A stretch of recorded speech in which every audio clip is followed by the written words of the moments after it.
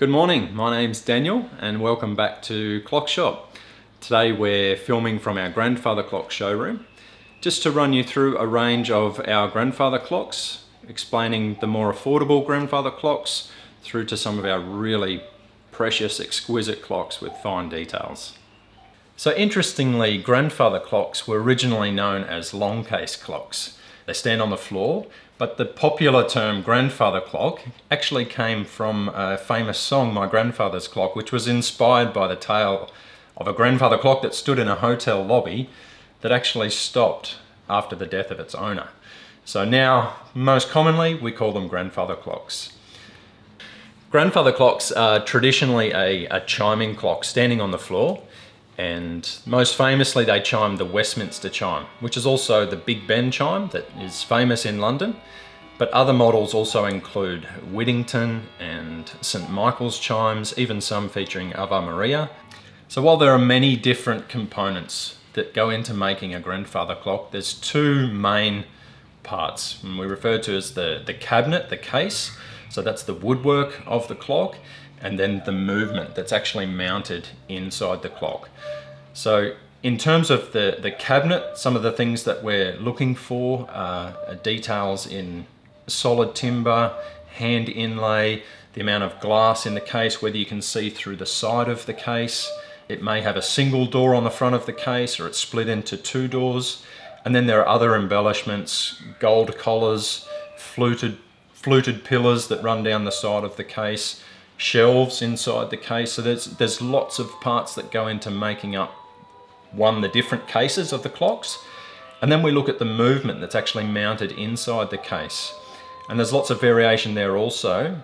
Some of the more simple things to look for is how you wind the clock. Is it operated with a chain that you pull on the chain to actually lift the weight back up?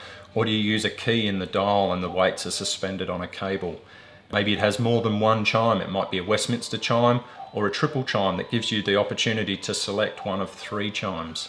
Feature automatic night off, moving moon dials that actually show you the phase of the moon. So there's lots of different parts that go into actually designing the clock, and that's what we're going to go through today. Okay, so we're going to have a look in the back of the clock at the grandfather clock movement. So these two clocks behind me, they represent the start of our range.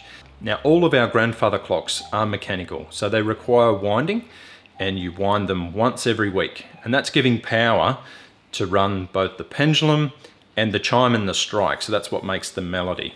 So if we have a look in this clock here, this is the pendulum arm. So the long pendulum is hanging down behind here. We've got the chains that run up into the movement. They're the weights. And over here we have the chime rods. So the sound is made mechanically. We have a little hammer that hits on the chime rod, and that actually makes the sound of the chime. So I've manually just actually pulled the little hammers back so they hit the rod and create that chime. Now in this clock here, the chime and the strike is played on the same set of rods. So we have 5 rods in the set, 4 are for the chime, and then when the clock actually strikes, it lifts 3 of those back and strikes on those 3 rods.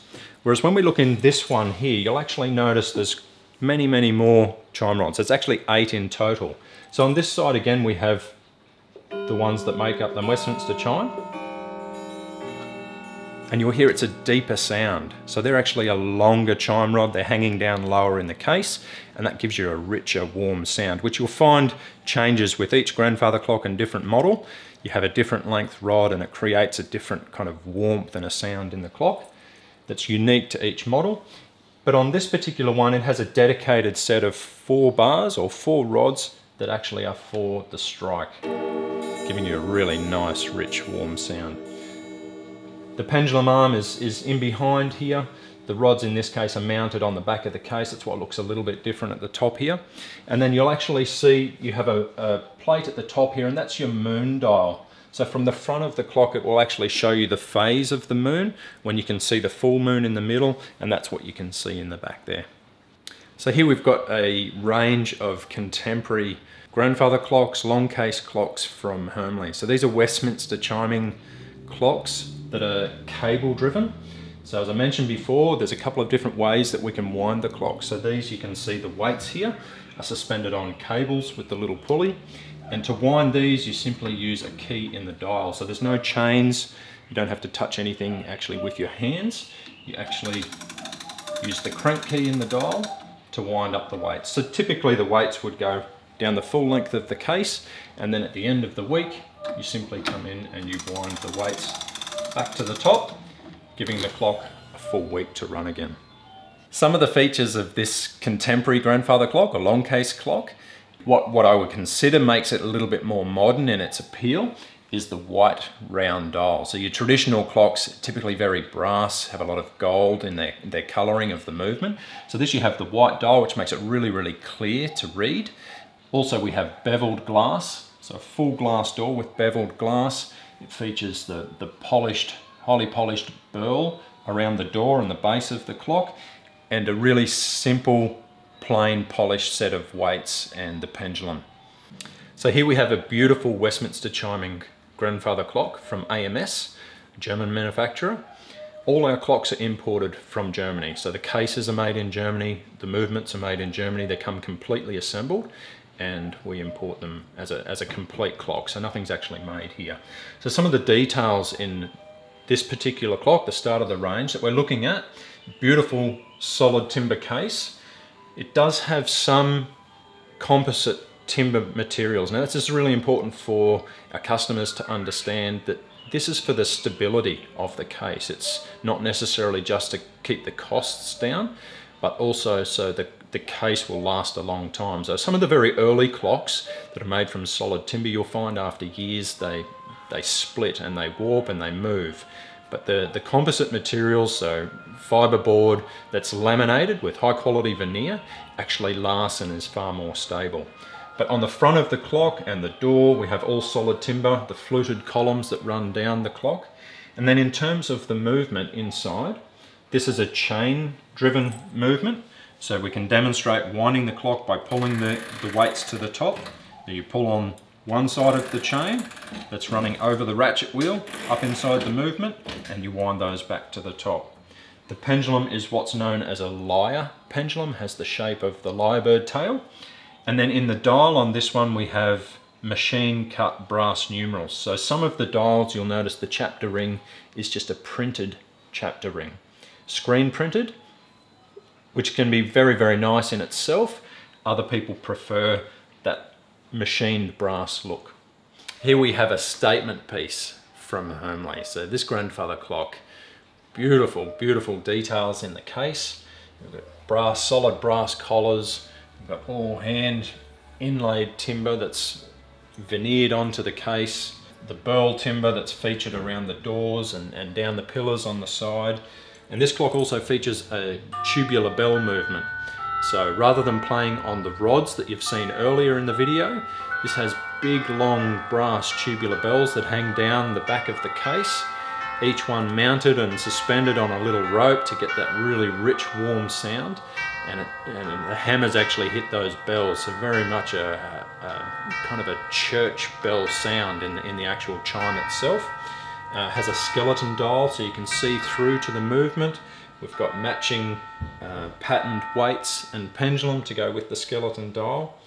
And of course, just the immense size of the clock makes it a beautiful, impressive timepiece. So up until this point in our video today, I've been through standard models that are available from the makers in Germany, both AMS and Homely.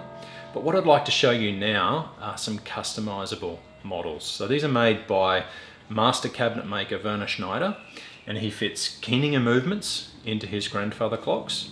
So AMS also use Keininger movements. Homely have their own Homely movements, all from Germany.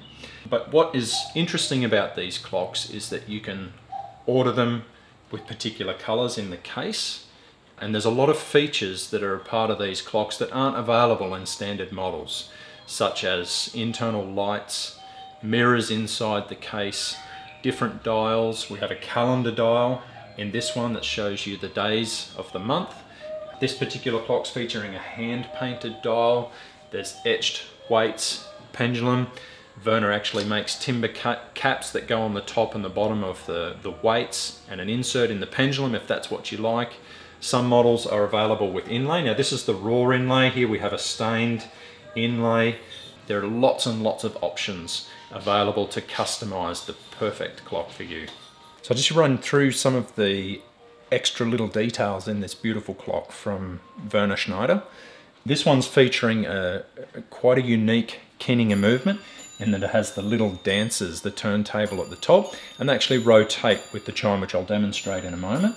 So we have beveled glass all around the case. We've ordered this one with the little black and gold features around the pillars here, the brass. It has internal lights, so as I open the door you'll probably see the internal lights, and we'll take you through the chime. It's going to chime on the hour, and you'll notice the little dancing figurines that actually turn around with the Westminster chime. So beautiful rich tone, really long chime rods in the case, give it a beautiful sound.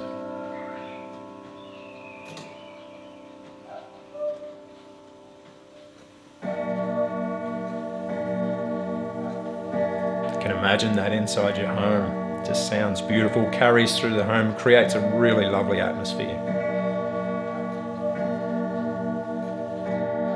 So also we've got the timber caps on the top and the bottom of the weights. This one has an etched pendulum, has etched weights as well, but on the pendulum it's got Neuschwanstein's castle, so that's King Ludwig's castle in Germany. And then it has a drawer in the bottom of the case, patterned glass, the beveled glass that runs all the way around, and actually inside the bottom of the case it has a secret floor, so as you pull the drawer out you can access the secret floor beneath the drawer. So as you can appreciate, there are a lot of different features that make up your grandfather clock, the one that you choose for yourself. Whether it's the style of the case, the type of movement, how you want to wind the movement, whether you like the Westminster chime or a triple chime, the sound of the clock. There's so many things that you can choose to make your special clock. So hopefully today we've shown you all those different aspects that go into choosing your clock, and you have a better understanding of the differences and from the more affordable range right through to these beautiful customizable clocks. And if you like what we've shared today and the content, please subscribe to our channel and we'll hopefully bring you some more informative content very soon.